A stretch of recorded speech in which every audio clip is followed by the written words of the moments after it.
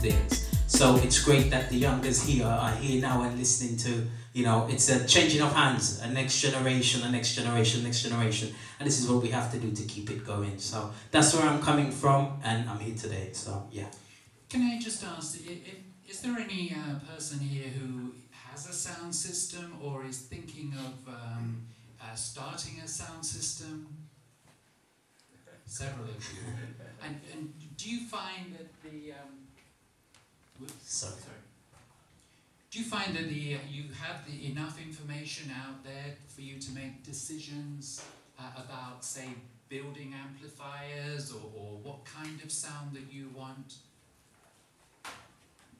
Is the information out there? Depends where you're based. Right. I'm based over Bournemouth, so really, I've got to travel to find something. There's not a real tradition of lots of sounds being based there, although Shaka did play over there in the 80s and stuff like that, so there has been sounds passed through, but yeah, I've got to travel if I want to find and speak to other sound systems, and we try to set up a night there to bring other sound systems down so we can learn from them. Right. Yeah, Murray, could you explain to him and some of the others that when you first have the desire to set up a sound system, what's the first thing that you should concentrate on? Well, when I first built my sound system, obviously it was the research of listening and attending dances. I used to go to a lot of dances when I was younger, just listening to the sounds and how they were playing, looking at their boxes, what wires they were using, what plugs they were using, how are they getting so much power to play the stuff from, well, like I can see 13 amp plugs and all of these different things. There's a lot of science behind the sound system.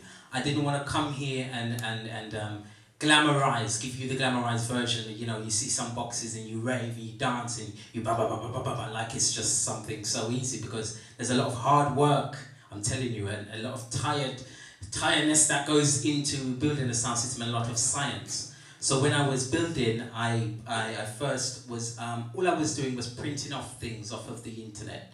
So, like what people do now, doing their research. Obviously, I had my father, but I was doing my own research. I need to understand. Nobody cannot tell me. I need to understand for myself how I'm going to approach this situation of what I wanted to do. So I was printing off things off of the internet, and I made a folder of all people's stuff that I liked. And I was taking notes, like how people were here taking notes. I was taking notes in dances. I like how he's using that. I like that wire format of how he's doing that. And I created a big, massive folder. And then I found out there was some builders who were building sound systems, as in the carpenters. And I went to them and I said, what do you think about this idea? What do you think about that idea? So that was about 3 or 4 years of intense research, of going to dances, talking to different people, talking to my elders, and doing my own, you know, my own self-finding of what I wanted to accomplish. Because building a sound system, you're going to spend about 20k. I would say that is minimum. If you're going to build a proper sound system, you're going to spend money. So you need to know how you're going to spend the money and why. It's like, I see it as any other business. Any other business, you know. People might see it as like it's entertainment, it's just that. I see it as it's business, you know. Because at the end of the day, everybody's got to make a living. The venue has to be paid for. The speakers have to be paid for. The people who are helping you need to be paid, so you need to make sure that you need to know where it's going, that it's going to be sustainable for you financially. So this is why a lot of sounds, you see a lot of sounds nowadays springing up. We had that, you know, back in the 80s, a sound explosion, but then it dives, it goes down, because people realize the amount of work that takes to run these things. They understand that the sustainability is very high. The maintenance is very high. When you blow a speaker, bam, £250.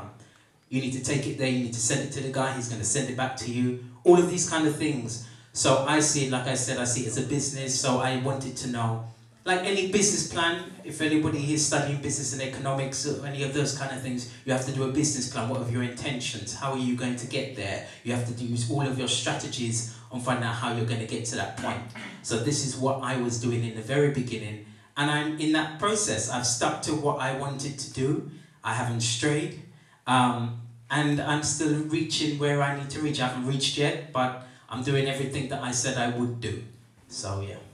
Thank you.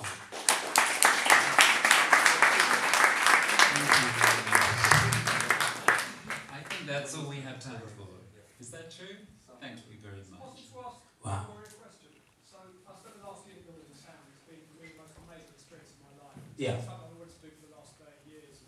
And but now the sound's built, I've got a question of what do I do with it? And how do I get to that next stage? How do I get it out there? Yeah, so my first dances, I started my mother's here, so she can tell you. I started when I was about 14, 15 in events. And when I say in events, I was putting on the events. Like I said, I started at the Albany. At Albany, I put on 2 shows, 2 local community shows for young people called Talent in the Community. That was also backed by the National Theatre. That was also backed by Jenny Harris, rest in peace. You know, and a lot of different guys that were involved in that running of those kind of things. So what I found is that nobody's going to give it to me instantly, no matter what my name is, no matter who I am, no matter what I'm coming from, no matter what. I have to be the one to go in, do my research, scout out venues, find out what I can do, how I can do it, work out my own feasibility, and put on a dance. If 10 people come, 10 people come. If 15 people come, 15 people come. But you just keep it running and you work within your budget. Don't try to go from 0 to 100. Take your time, and this is what I find a lot of the new sounds need to do. Just take your time and you will reach there. Just do whatever you can manage. So I would just say invest in yourself like any other company. Just invest and know how you're going to make that money back. And just keep yourself bubbling. Don't try and run before anyone can walk. Just you know, just sustain yourself.